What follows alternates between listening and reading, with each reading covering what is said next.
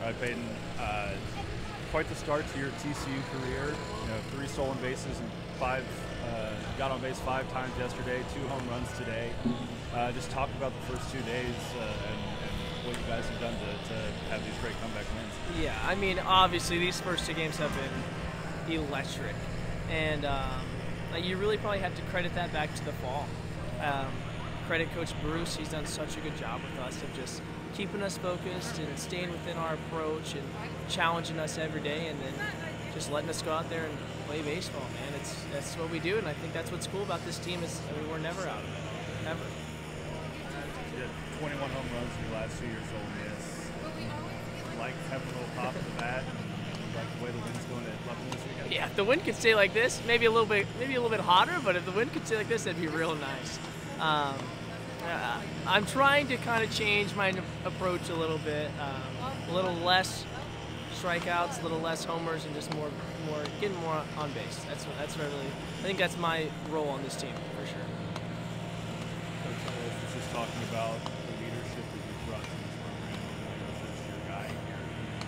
Tell me a little bit about how you approach leadership and why you found it was so important to take on that role. Yeah, well, I think it's important because I had awesome leaders above me whenever I was going through college in the early years.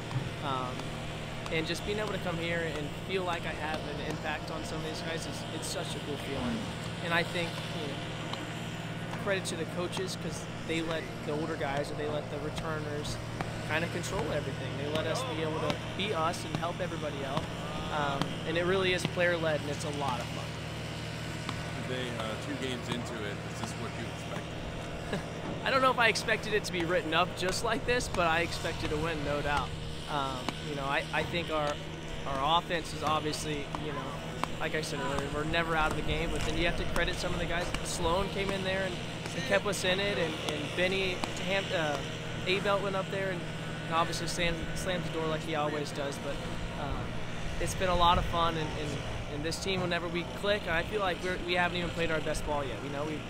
We've made some mistakes, but it's going to happen early on in the year, but you get a little bit of a taste of what it's going to be like, for sure. I asked Anthony this yesterday, but I want to hear from you. What do you think about your middle infielder or counterpart out there? Oh, Anthony's the best. He's obviously a tremendous player, and everybody knows that, but it's the stuff behind the scene that nobody sees.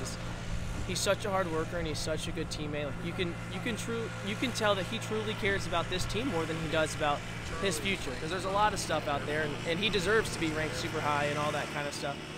But he does a really good job of just sticking with this team, and it's been nothing but a blast playing with him. Thank you, guys.